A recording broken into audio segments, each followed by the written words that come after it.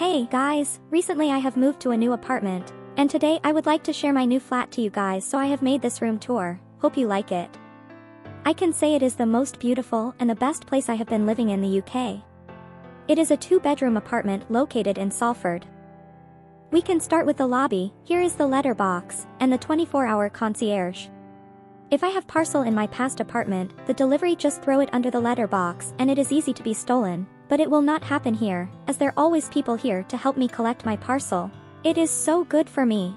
Here is our apartment. It is so big, including 2-bedroom and 2-bathroom, also an open kitchen. We are sharing this common area with the other room. Here is the place we put our hats. Here is the shoes rack that we brought from our old place, and we put some stuff there as well, such as keys, perfume, letter, etc.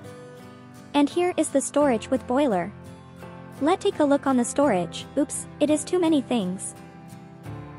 Come check out our kitchen. It is the fridge, dishwasher. And here is another storage. This one is the washing machine and oven. Our kitchen is look like this. We brought this drying rack from our old place as well. It is so good. We just bought it from Amazon. As for these two drying mat, their drying function is quite good. It is fast absorbing. I would like to mention this cleaning sponge that I bought from Loco. It is just £1 and really good for cleaning stuff that cannot be put on the dishwasher. Highly recommended. Here is the must-have item, the rice cooker, the kettle, and my seasoning area. Also, there is also a lot more seasoning here. And I love this kitchen island so much. Especially this 2 cute salt and pepper grinder and the water container. Is it look great? Also these 2 large cup also bought from IKEA, one for me and one for him. After that, look at another side. It is my coffee corner. All of the stuff are my coffee related equipment. Do you have your coffee corner? Next to the coffee corner is my cable manager, which organizes cables effectively. Under the table, we keep our source of energy, which includes Coke and 7-Up. We bought them from Iceland supermarket, and since they offer delivery for purchases over £40. Next to that is our dryer, the one we brought from our old place. It's a refurbished dryer, so it was quite cheap when we bought it. Moving on, we can go to the carpeted area. You will see the sofa, coffee table, chair, drawers, and the TV. Due to the high number of mosquitoes coming from our balcony, we bought several mosquito killer lamps. However, this particular one doesn't seem to be useful as it hasn't killed any mosquitoes, even when we closed the balcony door. This is my yoga mat. Sometimes I do workouts in the living room, but usually, I'm lazy when it comes to exercising. I will talk about the balcony later. Let's go to our bedroom. Oh, before that, this is where we hang our backpacks and bags for convenience, so we can easily grab them before heading out. Next to the backpack area is our bedroom. It contains a double bed and a folding table, as well as a TV stand without a TV on top. Near our bed, there is a small table, a computer, and some items such as a hair straightener, hair dryer, etc. After that, we have our wardrobes, one for me and one for him. This one is for me. Let's see what's inside. On the opposite side is his wardrobe.